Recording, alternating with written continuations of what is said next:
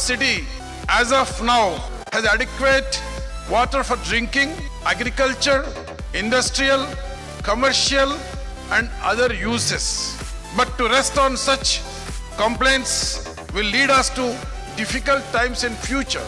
To ensure that the city in particular and the state in general do not fall into bad water situation, we are taking a holistic and 360-degree approach.